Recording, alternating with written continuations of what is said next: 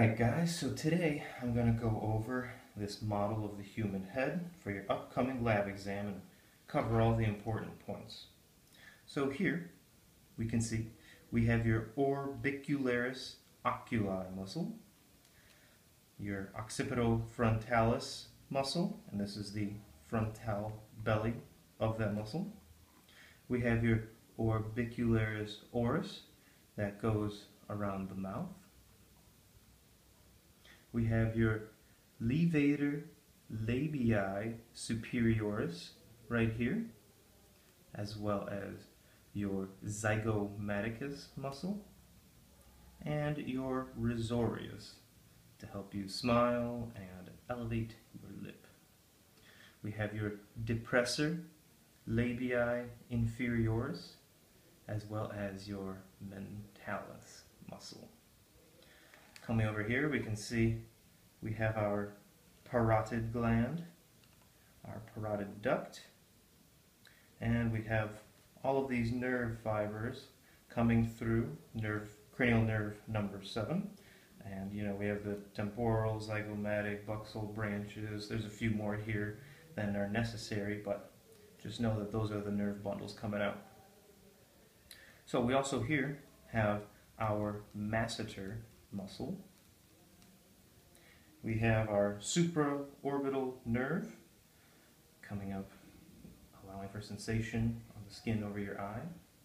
We have your auricularis superioris muscle, for those of you that can wiggle your ears. And back here, we have the occipital belly of the occipitofrontalis muscle. Over here, we have your sternocleidomastoid muscle to help turn your head. And in blue, we have the jugular vein. And then in red, if you can see here, here is your carotid artery. Back here, we have your trapezius muscle to help you shrug your shoulders. And then coming around on this side, we have our submandibular gland.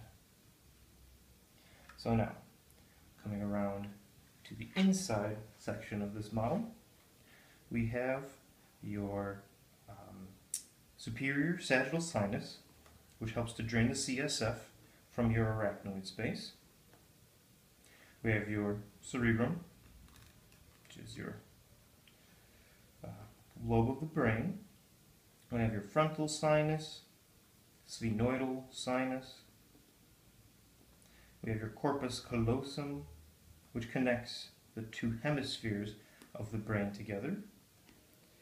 We have the optic chiasm, this little guy, this little ball right here, and this is where the optic nerve fibers cross. We have here your atlas and your axis vertebrae. Here's your odontoid process of your axis.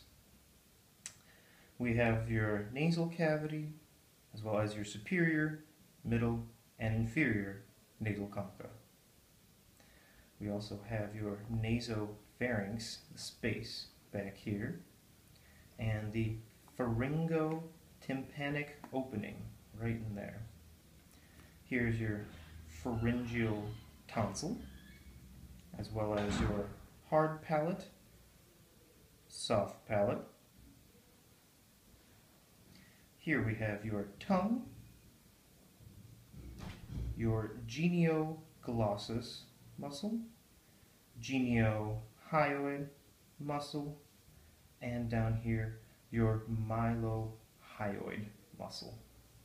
Here we have your hyoid bone, your mandible. In blue here we have your epiglottis, then the thyroid cartilage, the cricoid cartilage.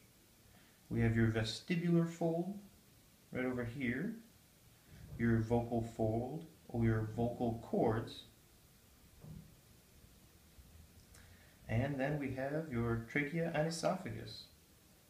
So these are the highlights of the major points that are important for your upcoming exam. Obviously we have some more: midbrain, pons, medulla, spinal cord, cerebellum,